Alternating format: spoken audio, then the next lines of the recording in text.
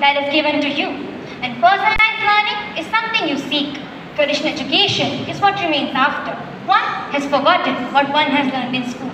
Dignified dignitaries, reverend judges, respected teachers, and all my dear friends. I, Dheera, Soni, with the topic traditional learning is better than virtual learning. I firmly stand against the motion of virtual learning. First of all, traditional learning is a setup where the teacher and student sit together and the teacher teaches the student about the various topics and points. The traditional learning model also helps to develop a special emotional bond between the teacher and student. Before I begin, I want to ask you all that how many of you have felt emotionally connected while attending virtual classes? Hardly anyone. The traditional learning model, at times, even in the traditional learning model, the students have doubts. So the teacher can explain those same topics or doubts according to the student's level of understanding. Whereas this internet, doubt-solving softwares and even AI provide answers that can vary. In traditional learning, students attend classes about a specific subject for a fixed duration of time.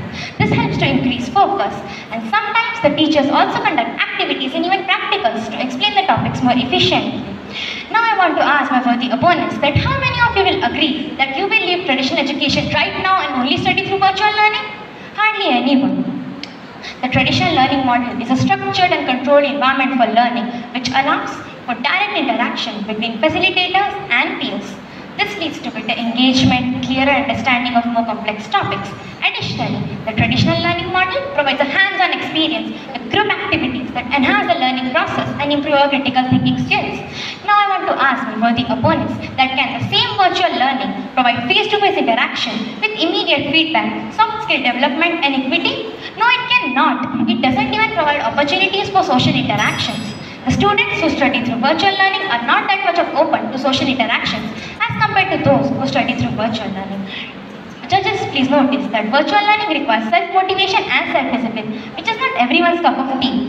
During Corona, the students studied through virtual learning for almost 2 years, and as a result, they were not able to cope with, and their minds were left completely blank.